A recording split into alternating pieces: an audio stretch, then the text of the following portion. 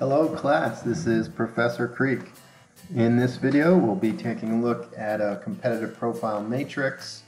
So I hope you've read up on that already, and we'll walk through an example. In this case we're looking at the cell phone industry. So we're looking at Apple versus LG versus Samsung. So kind of a snapshot of what the cell phone industry looks like right now. This video is in 2020, and the data that I'm talking about will stem from 2020 as well. And so we've got weights and we've got ratings. Weights throughout this textbook that we're working through, weights are always going to be at the level of the industry.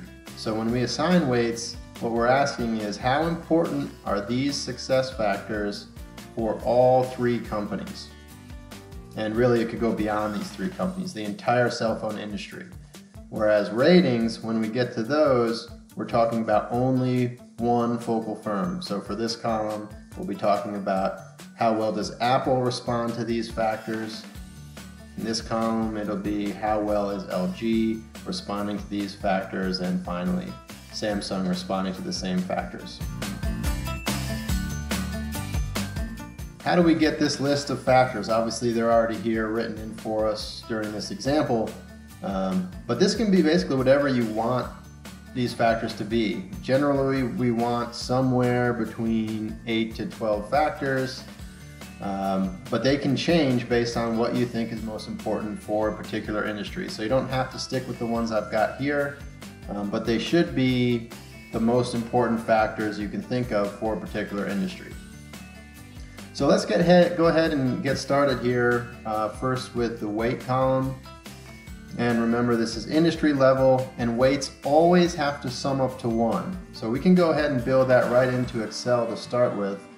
So we'll just want to know the summation of these factors. Okay, so when we sum up the weights, we need this to equal 1. So it might actually be good to see some decimal places here. And the way I like to start doing this is to know what's the average weight. And so we can actually create a new little block here. And because we have 8 critical success factors, right? You can see down here the count is 8. So we just do what is 1 divided by 8, 0.125. So our average weight is 0.125. And that's what I'm going to put in just to start, but we can go in and change this, and we should right now. And the reason I did that is so that we can say, okay, what's our first critical success factor? In this case, it's market share. Is that above average or below average in terms of importance to the cell phone industry? And when I look down the list, I would think market share is fairly important, and really all 8 of these are important, but relative to the others, perhaps just slightly above. So I might just change that to a 0.13 to indicate it's slightly above average, but not too much. And for the next one, phone storage, I would think phone storage is less important.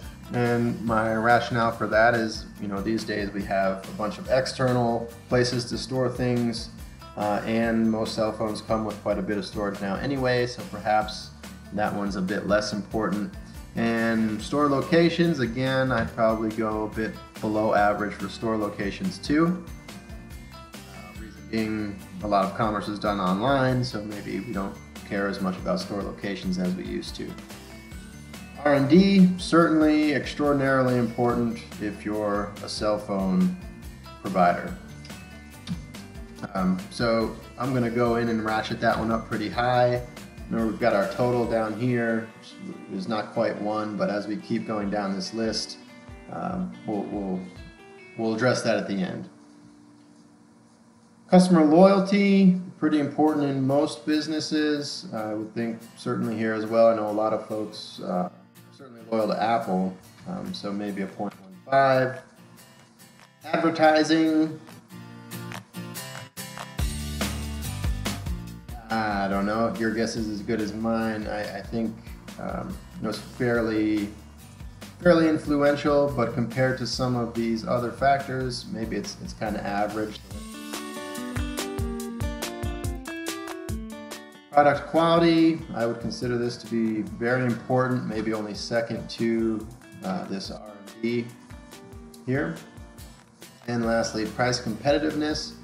Interestingly, I think compared to a lot of industries, for cell phones, this one's less important, and I'll show you why later in the video. So we'll make that maybe point 1.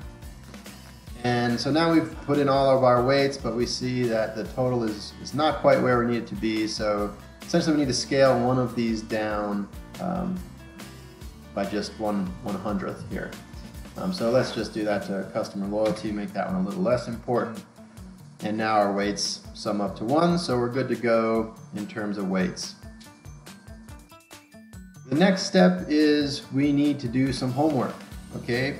We need to not just guess how important these critical success factors are for each of these 3 companies, but we should do a little research so that we know we're giving these companies the best rating that we can. Remember that as we rate these, we cannot duplicate a rating. So ratings can be 1, 2, 3, or 4. There's no decimal points here, which would also mean the most possible companies that we can compare to time on a CPM is 4 companies, right? Because we can only give 4 ratings out. And so I've done some of the research for this, which is on these other tabs down here. So for market share, the first one, I just went and looked, you know, what is a snapshot of the current cell phone market in the US. And so we see in 2020, Apple has about 55.5%, Samsung right about at 27%, and then everyone else is really trailing. Interestingly, if this is kind of a sidebar, if you don't know much about this company here, this is a Chinese firm, and they're actually the 2nd leading cell phone provider in the world, but they're Chinese, and the U.S. hasn't really adopted that company for whatever reason. And so clearly LG is a far number 3 here. So in terms of our CPM, Apple would be the winner, so we'd rate that a 4. LG is the loser, we'd rate that a 1. We could perhaps rate it a 2 since it's still above all the other carriers. And then we would give Samsung a 3. Okay, phone storage, again, we'd want to do some research into that. So I did a little bit here. And right now, the leading phones have 1,024 gigs, and 3 out of those 4 are Samsung. If we go to second place, right, 512 gigs. You see quite a few Apples here. Again, Samsung, but no LG. So for this one, we put Samsung as the winner. Apple a 3, LG was nowhere to be seen, so we give that a 1. Store locations. 4 for Apple, since they actually have store locations. Samsung and LG, as far as I know, don't have store locations. Instead, you just have to buy them at some retailer. So maybe we give them a 2 and a 1 because of that. R&D, the important one. It's funny, when I do this in class live, there's often a lot of disagreement between loyal fans of one brand or another. I did a CPM on the car industry, and some people, you know, they love the American-made cars, and others are more loyal towards maybe Toyota. And I suppose if I did this one in class, I'd incur something similar for Apple versus Samsung. I'll give the edge to Apple. I have an Apple, so maybe I'm biased. Customer loyalty, I would essentially say the same thing for the same reasons. Advertising, I personally don't watch a lot of television, so perhaps I'm not the best person to be judging this. I would say certainly Apple or Samsung would be the winner, though I'm not sure which one that would be, with LG being last again. Product quality, again, there's probably some disagreement among students. I'll give the edge to Apple, Samsung second, and LG a distant third. And then price competitiveness, just to reiterate that we should be doing research on these. I have one more example of cost here. And we can see the newest iPhone selling for $1,249, which is way, way more than I've ever paid for a cell phone. And that's why you can even buy it by month if you'd like. LG coming in right around 800 bucks, and then the most expensive Galaxy I can find is right around 900 bucks.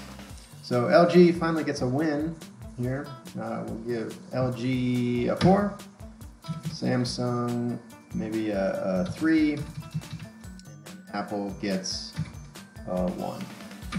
Way more expensive for Apple.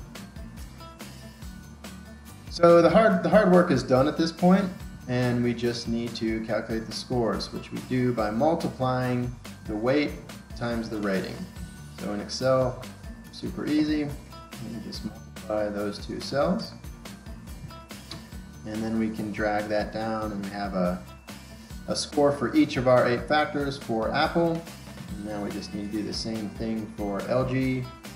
Multiply the weight by the rating, drag it down. And lastly for Samsung, multiply the weight, rating, and drag it down. Then the last step is we just need to sum up the total scores for each of the 3 firms. Total for Apple, 3.48. Total for LG, a lowly 1.55. And the total for Samsung is 3.14. And if we go back to our first example here, the market share, I think our CPM would suggest good rationale for why the market share is the way it is, right? LG, clear number 3, Samsung doing pretty well, but the clear leader here is Apple. Our CPM would suggest fairly similar results here. So the idea behind the CPM is whichever firm has the highest total score down here would be the strongest of the 3 firms, or the strongest firm in the industry.